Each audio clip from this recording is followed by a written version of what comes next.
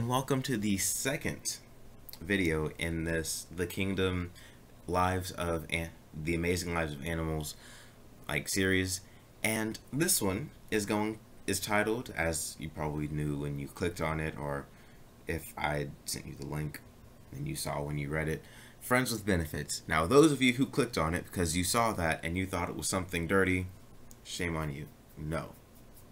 Bad. This is about the symbiotic relationships in the animal kingdom. And today's episode will be over mutualistic relationships, where both parties benefit from something, from whatever they have, whatever they're doing. I'm going to start with one of my personal favorite mutualistic relationships, and it's not that well known, but it's between ants and a certain species of acacia trees. I could not figure out what exactly that species was, and it annoys me. But acacia trees have thorns on the branches around the leaves, so that way it's harder for animals to get to them, except for giraffes, which have adapted to be able to eat around the thorns, and some even have been able to eat the thorns. But with that, there's also, with this certain species, it has these hollow bits just at the base of the thorn, and for the longest time scientists had no idea why they had these hollow areas underneath the thorns. And it has a little hole, well, don't have the hole, sorry, it just has these little hollow areas inside just at the base of the thorn. So they're like, okay, that's weird. Then they found out what the hole was for. A certain species of ant that's extremely violent lives in that specific species of acacia tree, and they use those trees, in the holes, as their nest areas. They dig a hole, carve a hole into it, and that's what they make their homes. The plant gets protection from the ants that end up really defending the tree, because that's where they live, and also they're just super aggressive, period. And the ants get a free place to live that they don't have to fight anything for, and it's up in the trees, so it's a little safer than being on the ground where a whole bunch of anteaters can come and get, or anteaters or any other animals that would end up eating them can get you. So both parties end up benefiting from this relationship. I found that as one of my favorites because it's interesting to see relationships between plants and animals. Everyone's heard of the clownfish and sea anemone, or even the what is that? What is it cleaner fish with other animals. So I thought I'd bring out some of the lesser known ones. Another one, yet again, involves ants, and it's the ants and aphid farms. This one blows me away every time I hear about it, and I've even seen it happening, where ants will collect aphids and they'll put them on a specific stalk, and at any given time they'll have a few ants around them. The aphids eat and they produce this little liquid. It's sort of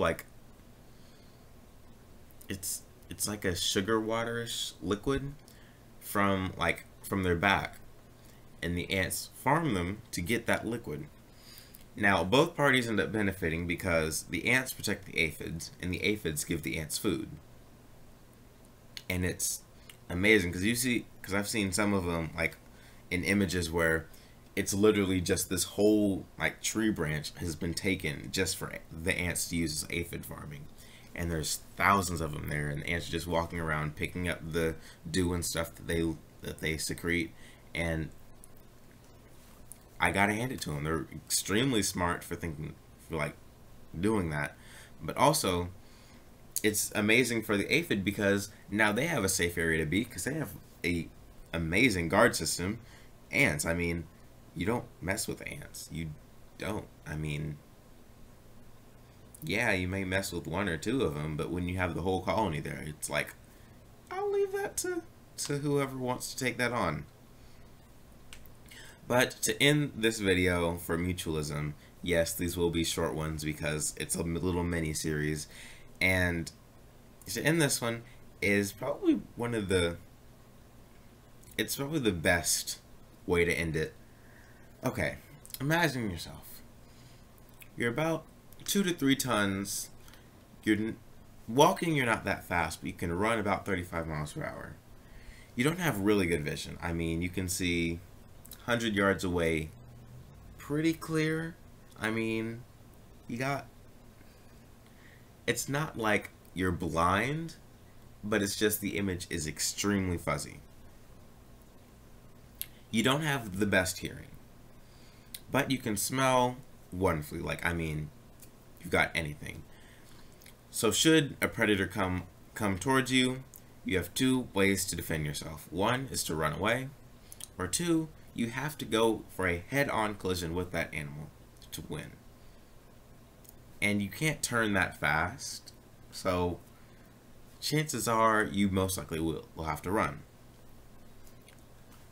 Now, the animal I just explained is the rhinoceros, and it was a very general explanation for a rhino because there are so many different species, and that's, well, less species now because they ended up going extinct due to poaching, and that's a topic for another video.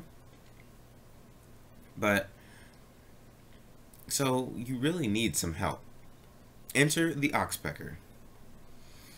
Now, also along with the rhino description, there's hardly an itch on your body you can scratch, so you don't have many options. Now you enter the oxpecker, set up earlier, and the oxpecker will be able to, 1, clean you off of ticks and fleas and other insects. 2, it'll act as a warning system, like if you can't see something, they'll give out a call saying, hey, predator, that way. Hey, there's a lion. Hey, there's like a pack of hyenas that actually end up coming close to us. Then you have a first line of defense of, hey, let's get out of here. And also, the oxpecker gets to eat. It has a pretty safe place to be. I mean, on top of a rhino, I can't think of many animals that would on purposely mess with the rhino just because. And then you have like the fact that the oxpecker will do so many things on the back of a rhino because it's so safe. They do most of their breeding there. They do the, like mating rituals happens on the backs of animals because it's the safest place to be.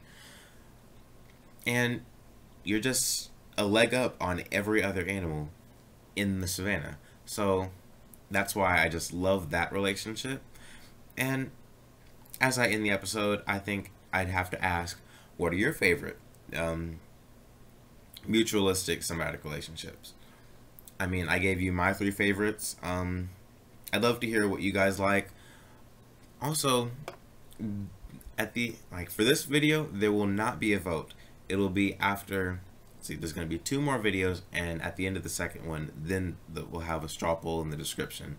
But because you guys voted for the mini-series, it's going to be 3 episodes of whatever that mini-series is, which happens to be the Friends with Benefits. And next week will be commensalism, where one animal gets something in return, but the other animal is unaffected. And I have a really good one for that. I mean, I personally love this one. Yet again, it's between plant and animal, so I love it. But